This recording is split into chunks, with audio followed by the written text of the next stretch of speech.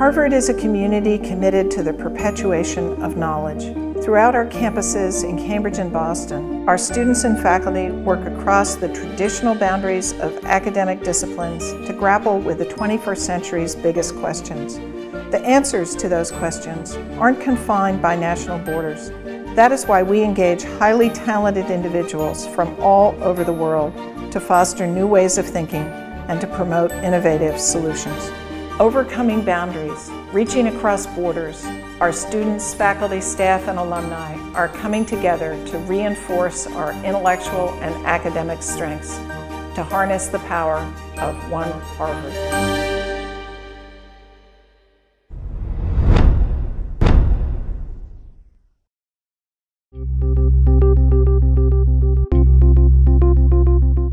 We thought of cells as having a history that's very much like ourselves, where they go from something that is relatively ill-defined. You know, we are, as children, thinking that we could become anything, and probably could, but as we get progressively older, we end up becoming more and more specialized to become a certain kind of person doing a particular kind of work. It turns out that that rigidity of process is not true for cells, and that means that we can now take from any one of us a cell population from a simple biopsy or even blood draw and convert it back to a cell type that can become any part of us. We can get cells from people who have diseases that we otherwise understand very poorly. We can make those cells into the disease type that's affected. If that's the case, now we can start to have better tools to be able to understand those diseases and better tools to be able to discover new drugs. We haven't accomplished all of that quite yet, but I think that notion that cells have this ability to change from one state to another has really rocked the very foundations of biology.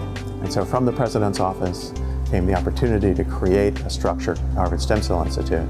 From the surrounding members of the larger Harvard community came an interest and a willingness to participate in a structure that, frankly, they didn't have to participate in, but they decided that there was something fundamentally valuable that they could do in a unique way here at Harvard. And that has brought us together to make what is really the largest aggregate of people doing stem cell research around the world.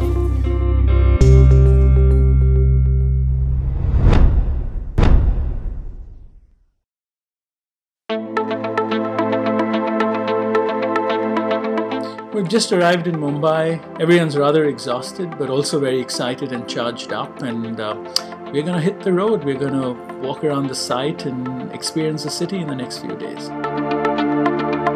The Mumbai studio, as we call it here at the GSD, is one of many projects, workshops, studios we'll do under this rubric of extreme urbanism. This is a fascinating project because it's 1,400 acres of land in a prime location, but it's highly contested. It also has 100,000 squatters living there, what we call slums. And so there are problems of housing, problems of hygiene, etc. One intention is to create kind of a research culture, but also to give back to the city. And so what we do is we always associate ourselves with local NGOs who become part of the project, who assist us in our fieldwork. And we see this as creating instruments for advocacy for these groups so that they actually have this research which they can use, and it becomes a great way that the university can give back. The student chemistry on these projects is fantastic because it's so unpredictable. You have business school students who come into a studio like this, you know, with their numbers and their calculators all ready to maximize profit on the site.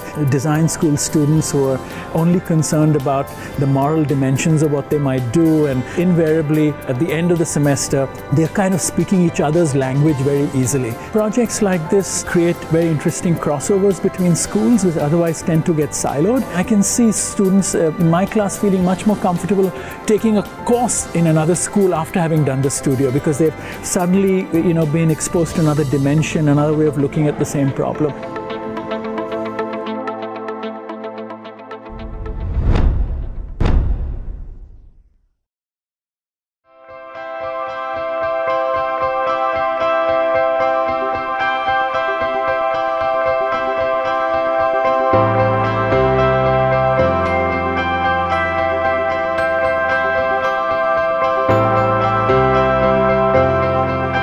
What happens when you have a great financial aid program is that it sends a message to people who provide excellence across the board that Harvard is open to them. Harvard has a long history of being a leader in the field of financial aid, but recently, in the course of the past decade, we've expanded the financial aid program in a way that has been really revolutionary, and it has enabled us to really cast a very wide net.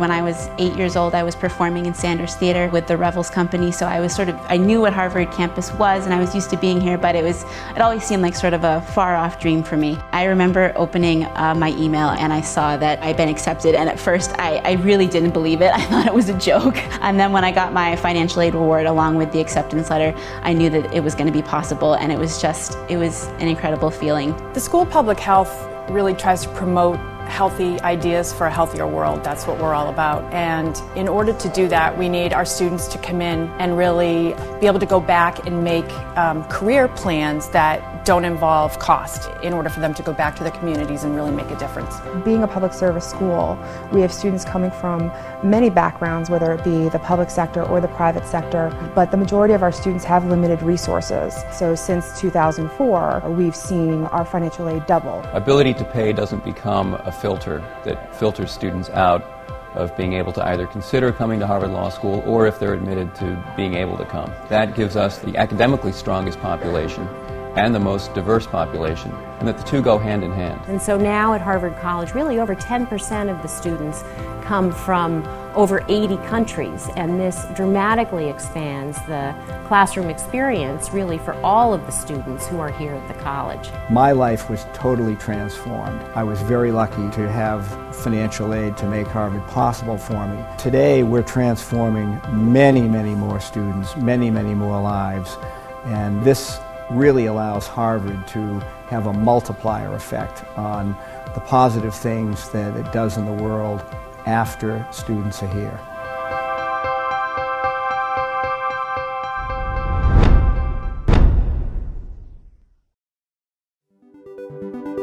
The Doctor of Education Leadership program is a brand new degree here at Harvard.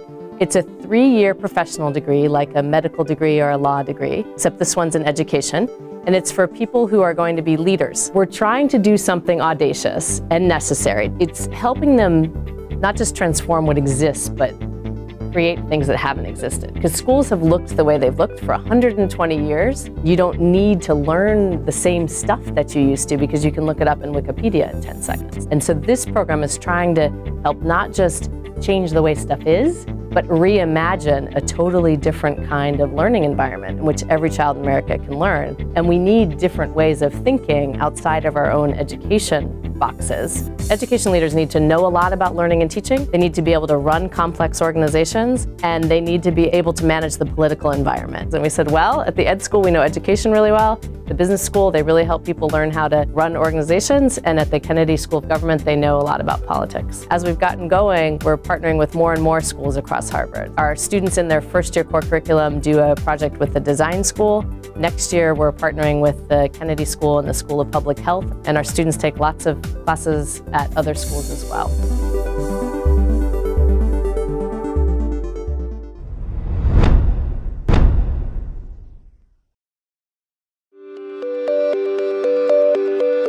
The course we launched last year, which is called Innovation and Entrepreneurship, was kind of born of 3 impulses. In the most mundane sense, we wanted to make sure that undergraduates knew about the iLab, and we thought the best way to do that was to have a course offering here. The second level of kind of ambition for the course was to have the business school and the undergraduates interact more. There's just this remarkable pool of talent in the undergraduate population. And then the final impulse is the most lofty, which is to really try to manifest the idea of one university. And we thought, what better way to do that than with a class? Really the bread and butter of what we do. What we really try to do is expose students to an intellectual foundation for understanding the nature of entrepreneurship and innovation. Do that in a practical way, which is associated with case studies and real-life examples. Intersperse that with these lectures from leading lights around the university, and then have it culminate in a project where they were linked with either a private kind of venture capital firm, a startup, a policy organization, or a governmental organization. The projects reinforced and challenged ideas that were provided in the case method discussions The interactive lectures contrasted with the case discussion. So I think that was a rich educational experience. But I think more broadly, I think we all learned things. The course really drew on people from around the university, most obviously the college and the business school, but we had folks coming from the law school, the Kennedy School, the Ed School, FAS, and of course all the projects were from alumni from all over the university. To me, it was a lesson in how much we can do when we just simply overlook some of the traditional boundaries.